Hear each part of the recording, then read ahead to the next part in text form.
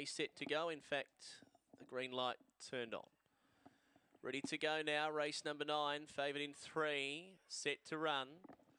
Away, Twin Pick a little slow to go and beginning fast on time. Cash Twin Pick's got the turn of pace though to hustle through in the run to the first corner, and Twin Pick takes the lead and really booms away to the city side. Twin Pick out by 6 to Mad Eye Madam, to third on time Cash. Mapunga Missile running on, followed by Zulu Walk, Mountain and Starry's Lad last. This runner's flying in front. Twin Pick about 10 lengths in front.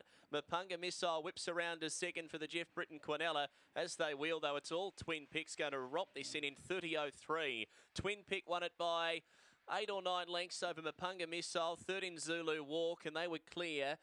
Mountain made up some ground from the back from Mad Eye Madam, On Time Cash and Starry's Lad. That was a devastatingly impressive win, 30.03 for Twin Pick.